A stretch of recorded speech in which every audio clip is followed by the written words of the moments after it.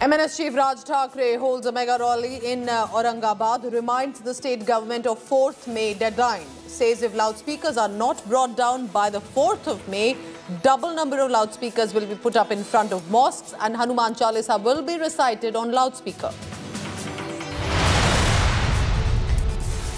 Amid tussle with Uddhav Thackeray, Raj Thackeray praises Prime Minister Modi, also meets former Deputy Chief Minister and BJP Neta of J&K and hails normalcy in Prime Minister's Naya Kashmir.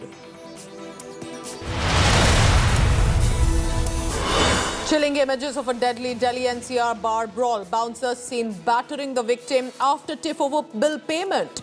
Cops speed up a manhunt for the missing accused. India's new army chief speaks exclusively to India today after taking over. General Manoj Pandey warns China against changing the status quo and adds Pakistan-sponsored terrorism will be defeated in J&K. कोई भी यदि effort status को change करने का प्रयास या प्रयत्न होगा या फिर टेरिटरी का जहां तक मामला है उस मामले में उसमें कोई कॉम्प्रोमाइज नहीं होगा. Prime Minister Narendra Modi set for a landmark Europe trip amid the war in Ukraine. Addresses will be given to non-resident Indians and series of high-profile interactions planned in Germany, Denmark and France.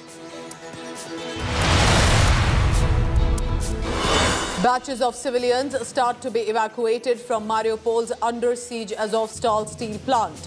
Ukraine President Volodymyr Zelensky speaks in Russian language to warn and ask Putin's army to stop the war. It's big victory for India Today Group at the News Broadcasting Awards. India Today won over 30 awards for excellence in television journalism at the ENB Awards ceremony, sweeping across categories from breakfast show to the late prime time.